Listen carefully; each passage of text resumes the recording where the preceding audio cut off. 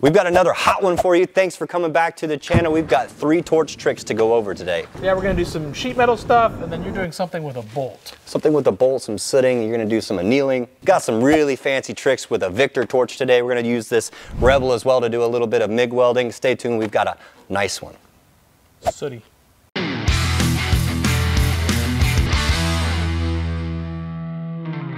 All right, so we kind of welded this piece of sheet metal just into this corner square here to simulate what's called oil canning.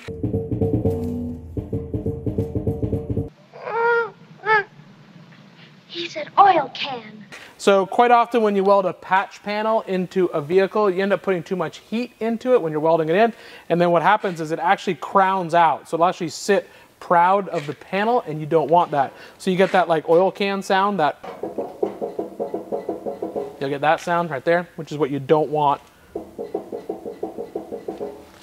it'll actually be in the panel the whole time. So the way you do that is we're actually going to start heating this metal in very specific spots and then basically quenching it with compressed air, and it'll actually cause the metal to shrink. And you just want to give it just a little bit of heat and then immediately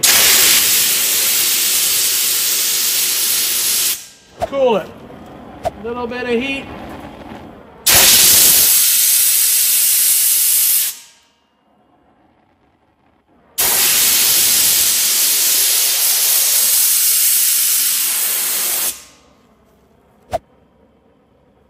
Is it doing it? Careful, it'll be really hot. No matter how hard I push on that, the oil can sound is gone. That's fixed. Now another solid tip is going to be sooting up a bolt. Got all this stuff that comes out of acetylene. You won't see this on propylene or propane if you're using it, but all this black soot, I like to call them parachuters, or as Bo likes to call them, sky snacks. We're gonna use these little sky snacks and just brush the bolt. We've already welded one bolt, and you could just soak it all and just get it all on there, right? And this is like a poor man's anti-spatter. We ran out in our can, but we do have a handy torch around. Now that this soot is all on this bolt, none of those BBs are gonna be able to stick to it. We're still gonna be able to weld through it, but we can't, the BBs aren't gonna stick compared to the bolt that we didn't put the soot on. 205 AC/DC hooked up, ready to go with some MIG. Throw some BBs. It's basically snowing on us. Let's burn. Nice. Have ground. Wireless sound.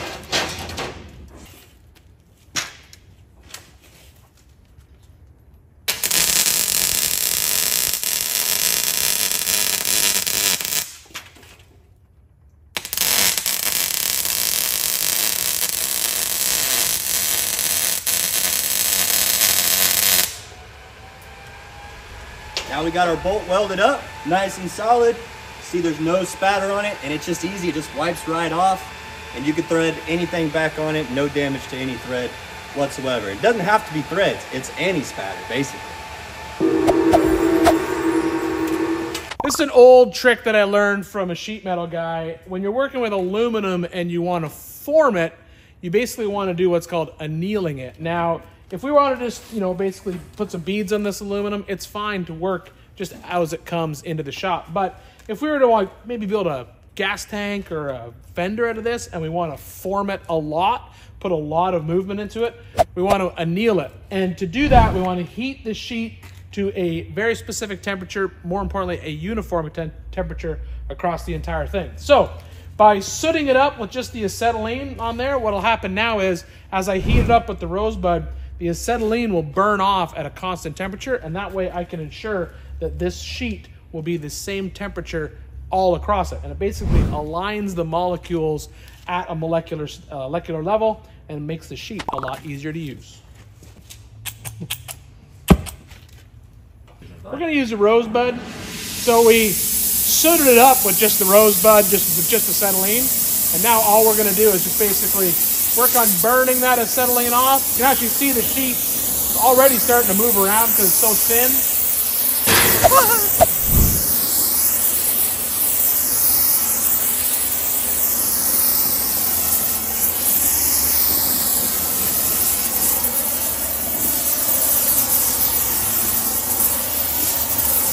Come on, go away.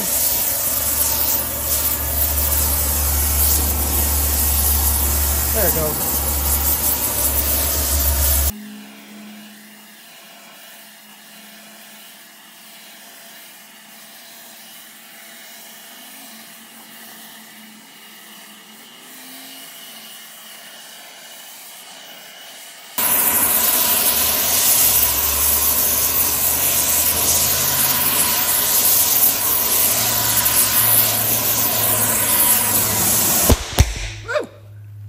Cameraman jump. See that?